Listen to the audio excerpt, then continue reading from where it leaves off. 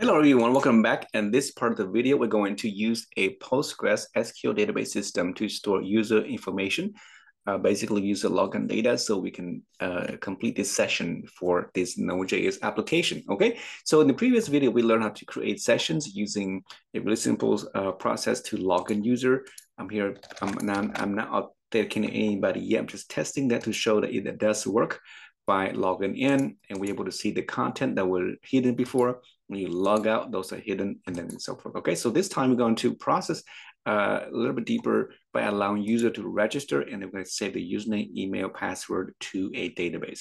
So first of all, in your Postgres database system over here, so I have a under my DB, I have and then the schemas. Let's see, under the public, go to the tables. I have a table called users. Now, let me show you how to set up my simple users table here. It has 4 columns. So if I click on that, go to the, there should be a option. Don't see here. Where is it? Maybe the columns. Oh, it should be here. There's another properties, okay? It's down here. I couldn't show my screen, but there's a properties.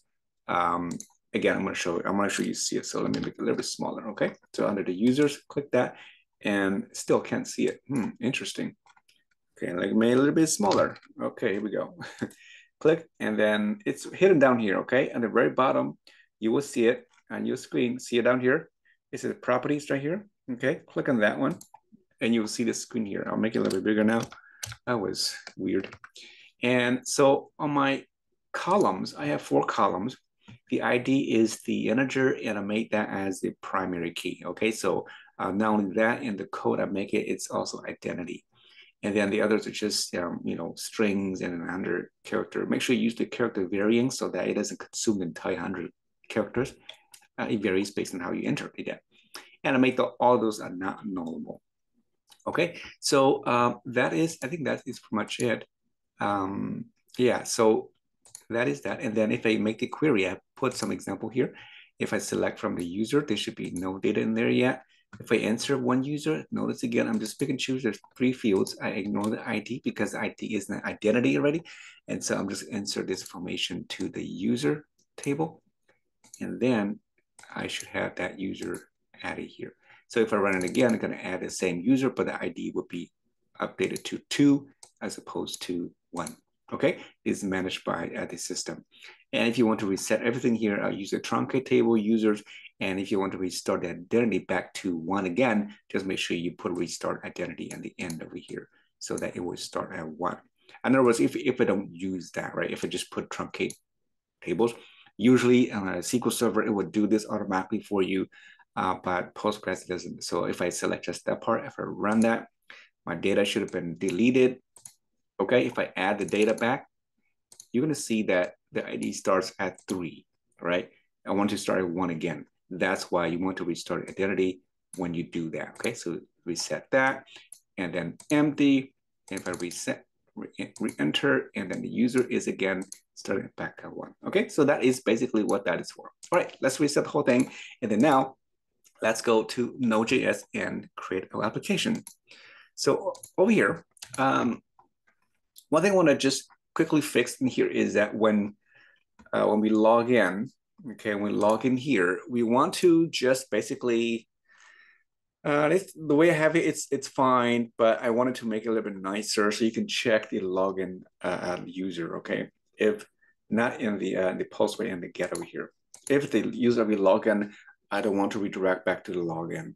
So basically you can put something like, if the request that session that user is already logged in, then you can do something. If it's not logged in, right, then if they try to access that, I'm going to redirect them to the login page. Actually, I'm going to render the login page, right? If they're already logged in, then we're going to just basically redirect them to the homepage. That's all. A really tiny piece of, but it's sometimes important. Okay, so basically I just do that. The same thing for the logout. I'm going to go here. When I log out right here, right? So you log out is basically when you, if the session is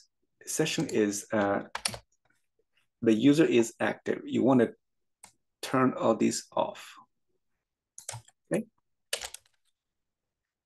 Otherwise, if it's not active, then you can redirect them to the login page. And here, if they are already active, turn them off. If they're not active, then it's kind of weird. But maybe I'll send them back to the index page, okay, to the home page, so that when they log out, you can take them to the home page. When they log in, I guess go to the login page. Okay, so that is all I want to do for that piece. All right, so now in our data over here, I'm going to create a folder called I'll call it DB. Inside the DB, we create a file called users.js. Yeah, I'll call it that. Okay, so in here, we're going to create the pool from the PG. Again, I'm going to grab that from the pool. So again, I don't think I installed that one yet. Let me go back to the terminal and make a copy of, actually do another one. I want to install the PG tool, and also install a library called bcrypt, okay, for encryption, right? So install those two there. And yeah, I think that should be good. Okay, so back to the user. So I'll create that using the pool. You can also use the client if you choose to do that. Difference is that a pool gives you like a pool of clients as opposed to a single client, okay? So I'm gonna go ahead and create my DB connection, and this is for Postgres. So the user is gonna be just Postgres in my case. The host is localhost. Yeah, the database is called MyDB, and then the password for my is called demo1. I think that's what I call. And then the port number is 5432. Okay, so that is the default setup for Postgres. And then I'm going to have a pool object. You set to the instantiation of the pool, and you pass in that DB to connect, and then you basically export this out. Export pool. Okay, so that is a simple setup for that. Make sure it's plural here. Okay, so export that out. And then in the index, we're going to import it. So we're going to put way on the top. So let's put it way up here, and we're going to import the user. I'll call it user with a capital U for like an object. And we're going to get that from the db/user. Okay, so that is our user database tool. So now, when we log in, right here in the post login, okay, we want to access the database and get the data from the database. So you do a query, right? So this time I'm using a fake object called user here, but now we're going to get directly data from the user. So not only that, when we log in, we're going to get the data from the view. So if you look at the form that we have, like the login, we have the username and the password. And these are the data we're going to use to compare against the one in the database, right? So that means that I'm not going to do this way. I'm going to do something like const username is equal to the body of the username coming from the form, okay? So whatever your form is called, field is called use that. In other words, in your view, in the login, so notice I have the field for username. I call it username, and then I call it password. So we submit this form, it's going to go to the login to the post, right? So that's why you're going to go to the login in the post, and I get that username, and then also get the password from the request body. Password. Okay, so I got that there. Now I need to I need to then check against the database, and that is coming from the user, right? User, we imported a query function. We pass in here the query. You can put it here if you want to put it outside here, that's fine too. Some people like to do this, like let query is equal to, select everything from the users where the lowercase of username. I would put lowercase because it is case sensitive in Postgres, unlike SQL Server. So you want to cast the username to lowercase, and then also check the username also in lowercase as well. Otherwise, it won't work, right? Equal to $1, right? Like that. You can see how that was done, and then that is for security reason, okay? So the username is equal to the username here, right? We could pass that directly to the query here, and then the second part is the keys matching the 1, 2, or 3, however you want. There's only one attribute, so here is going to be the username, again, to lower, okay? To lower. That is the lowercase. I think that was called lowercase, okay? So username here to lowercase matches the lowercase here. And then we have the callback here. So we have the error, and then we have the results. Spelled correctly. Again, call it result, call it whatever you want, doesn't matter. And then in here is where we do these sessions. So basically all of these gonna go inside here eventually, okay? So what is the first thing we do? We check for the error. So if there's any error, if the error is there, then we're gonna throw the error. Usually you'll catch it, but for now, we're just gonna throw the error, okay? So if throw an error, then none of the code below will run, okay? So now, then that means if the user does exist, right? Then we are good. Otherwise, we have to, again, redirect the user back to the form again, saying, hey, there's no user, right? So we can check the users. But first, I'm going to create a user coming from the results.row. Okay, row of 0, basically, because row is an array, right? It looks like this array, and then you have like that, right? So I want just the object out of this. If there's one record, you have 2 records, and then so on like that, right? So I want just the first record. There should only be 1, hopefully. And then I'm going to extract that object, assign that to the user. So I don't need the array part. Okay, that's what I'm doing here.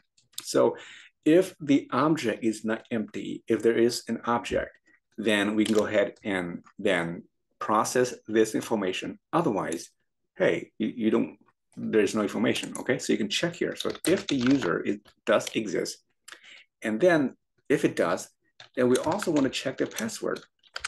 If the user, that password, this is from the database, right?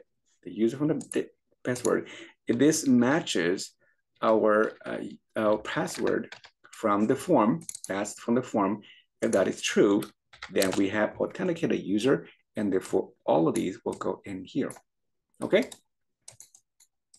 Right, go in there. If the user doesn't exist, or if the password do not match, then we go to the else clause. And what do we do? You can put some messages, or in our case, it's going to redirect back to the login page again. Okay, so again, basically clear the form and try again, and so forth. Okay, I don't know what want to try first. So see what happens. Okay, again, the user here is, we are assigning the entire session of the user to that user, and then the username here is extracting that only from the object from the database. All right, so let's save this and see what happens on our web page. So here we go. I'm going to log in.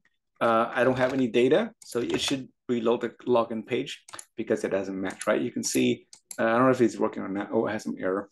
And when that happens, that means there's an error in your code. Okay, that means you want to go check in the terminal and see what it's telling you over here. It says from, okay, from, it's not, oh, typo, sorry. Star, not end. So let's try again and run the page one more time. Go back and then refresh the page, log in, again, just some gibberish, boom, right? You can see it redirects me back to login again, because of that. So let's say that I'm in my database. I should probably go back and try again. So let's say I'm going to insert this user, okay, to the database. And just to confirm that it is in there, here we go. User is called me, password is 123. Okay, so now let's go and see if this works. So I put here me, in lowercase, it doesn't matter, right? 123, and boom. So you can see I'm in login. Login now, I can see the content because it has authenticated my user, login, and I can see that information. So far, so good. Yeah. All right. So good. That's what we expect to get from that. So that's working beautifully. Now, the next thing is the register. Okay. So let's do something kind of similar, but in the register page down here when we add the user. Okay. So when you register, the first thing, what do? We have the username, email, and the password. I have two passwords here. So the first thing you do is you make sure that both passwords are matched, right? If they do match, then go ahead and proceed with the registration. Otherwise, you just keep sending them a message saying, hey, they're not correct. Okay, so that is the first thing I want to do. I'll put here, I'll say if the request that body that password, that's the first password, is not strictly equal to the password of password 2, right? Password 2. If that's not true, then I'm going to redirect back to the login, to registration page. So again, basically show the form again. Okay. Otherwise, if that is good to go, then we proceed with the registration page. So now the data coming from the body is already an object, but it has two password fields. I just want the first three fields, right? So I'm going to create a new password, new object of user here. And I want to get the username from the rec.body.username. Okay, the email. I just want to get the email out of that, and then just one password. Once they match, then we can choose either one. I'll just choose the first one. So that is my object. And I'm going to pass this object to my query. So again, the query, you can do like query here again. If it's difficult to see, I'm going to insert into the users. I'm going to pass in here the username only, like we did in the example and Postgres. Username, the email, and the password. Value is going to be 1, 2, 3, right? That is all I'm going to use for this. And then in the query, from the user object to the query just like above, you pass in the query, and then this array of strings to match that. And then we have the error and then the results. So it's like the other one. Okay, so what goes in here? The first value is the username. So that is the username here. So we're going to put username. Because I'm going to the user object. Okay, so user.username, user.email, and so forth here. User.email and user.password. Right? Add that there. If it's successful, you get the result. Otherwise, if there's any error, throw it. Okay, throw the error. If there are no errors, then go ahead and proceed as follows. So we're gonna basically what I do here, the post, you can do one, two things. You can redirect the user back to the login page. They can log in with a new credential, or you can set up the login right away. So I'm going to choose to just sign the user in automatically. Okay, that is by resetting the request that session, that user to the user, which is the one we just create up here, right? If it's good, then that is good. The app.locals.username, remember, excuse me, coming from the user.username, and then also set the app.locals.login to true, right? Same as the login above. And then finally, I'm going to redirect the user. So this line here actually goes right in here, okay, to the home page. And I think that's all we need for this one. Okay, so again, the logic, if the password of the body of the two passwords do not match, then we keep showing that form. Once they are matched, then we get the username, email, and then the password, build an object called user, and then we insert into the table using, actually users is what I call user, I think it's plural. The 3 fields, the first field is the ID, which is identity. And then we pass those 3 data set over here. We call the query function of the user object, and then we pass in the 3 data here, check the result, and then here again, here the result here, I'm not using that, but you can use it for like other reasons. And then once they are good, we set the user session user, the username, and then the login to true, and then we direct back to the home page. Okay, so let's see if this thing actually works. Go to the browser. Now we are going to register. So I'm going to put here you, and then you@you.com, and the password, just say, I'll make it so that it's not matched. Okay, so put 1 2 1 2 1 2. I put here so you can see it. Usually you make this hidden as well. Okay, so 1 2 1 2, and I put 1 2 1 3. Okay, it doesn't match. So as you can see, keep loading that same form again and again. Okay, so put here you again at you@you.com, and then 1 2 1 2, and then 1 2 1 2, and then boom. Okay, so it looks good. Now we are logged in automatically. That's why I'm able to see all this information here. Okay, and we can verify in the database as well, just to make sure it is in there. So we run this select statement, and boom. So you can see we now log in. Password is 1 2 1 2. Perfect, right? So great. That is good. Now, and that is basically all we need for this one. The last thing I want to cover here is basically we want to encrypt the passwords. Okay, so you can see the password are just 1 2 3. Show you again. You can see that here. You want to encrypt this password. You can't see it. So if anybody steals your database, at least they can't not decipher your passwords. Okay, so that is by going through the bcrypt a library. I had you install earlier in the video. So on the very top, we're going to import that library called bcrypt. Okay, this is for encryption purposes. Now bcrypt has 2 approaches, either the asynchronous approach or the synchronous approach. The preferred approach is the asynchronous, okay? But that is a little bit harder to do and to understand. So in our example, I'll just use the synchronous option, okay? And you can read more about it on the npm bcrypt site. But the bcrypt has 2 functions. So I'm going to go right down here when you insert the data. So not the login, we'll do that a little bit later. When I add the data, we'll do register right here. Okay, so before you register, when you insert to the table, you want to hash your password first, encrypt that first. And you do that by using a function called, I think, what's it called? Like hash or something? Yeah. Let's see, I think it's called hash. Yeah. By the way, so before I do that, I want to hash the password. I compare the password in the form. They're good to go. Then I build my user object. And then this password, I'm going to hash it right here. Okay, so you use the bcrypt function, bcrypt dot, and you can have like compare and then compare sync. Okay, compare, this is the asynchronous, the sync is the synchronous. When we compare later, when we log in, right?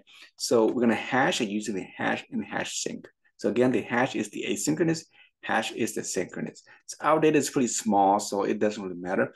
But if you build a really big site, then you want to use the asynchronous. So in this case, I'm going to use the hash sync.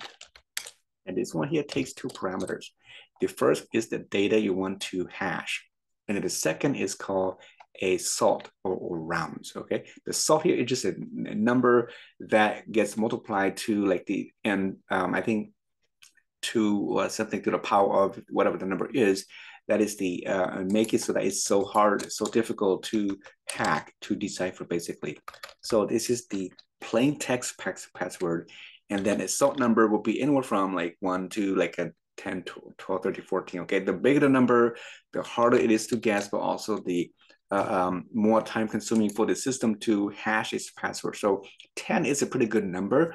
You know, you don't want to go anything larger than that unless you do like very sensitive data. If you work with like a financial institution or the stock market or something, then yeah, you want to make it bigger. But again, that takes a lot of CPU power, okay?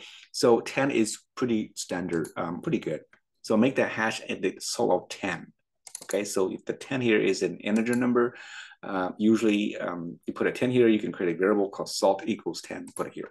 Okay, so I'm encrypting that to that word. Now, to unhash it back, you have to go to the same program to unhash it. Okay, if you use a different hash number, a different different hash function is not going to work. So basically, that's all I'm doing, and it's very simple like that. Now, when we log in up here, okay, when we compare the passwords, this is the hash password coming from the database. This is the regular password. So we're not going to do it this way. Instead, we're going to use a function called compare sync. So I'm going to just turn this off for now. Make a copy so you can see compare. And we'll turn this off. So I'm going to do it this way. If the user is true, then this part here, we're going to use the bcrypt compare sync, okay? Takes two passwords, right? The first one is the data. This is the plain password. The second is the encrypted password, okay? So the first is just the, we'll call it rec.body.password, or actually it's just called password. I think we already kind of extract that already, right? It's this password here. The second is the hash password that's coming from the user.password. I mean that the data from the user database has already been hashed. Otherwise, it won't work. So in our example, it should not work, okay? So let's say if I save this, go back to the login page. Let's log out, right? If I log in using, I call it 1212, right? So you notice that it won't match anymore because I'm calling and hashing, and then the password is not hashed. Right, so again, if I put me and then put here 1, 2, I forgot what it was, but okay, so that doesn't work. So now let's go ahead and register again with a different user for, we call it they, and then they@t.com. Password again is going to be 1212, okay, 1212. I'm going to hash it now. Register, so they match perfectly fine. Let's check the database over here. I'm going to check it again. You will see that now the password for they is now hash. You can see that you cannot decipher this anymore, right? So the only way to decipher it back, get it back, is to unhash it using the bcrypt function. Okay, so it was 1212 like this one, just so you know. Okay, so I'm gonna log out. Okay, I'm gonna put they. The password is 1212. I'm just gonna put like some numbers so it doesn't match on purpose, right? No match, good. So try they, and then put 1212, and boom, right? So that's how you do it using hash.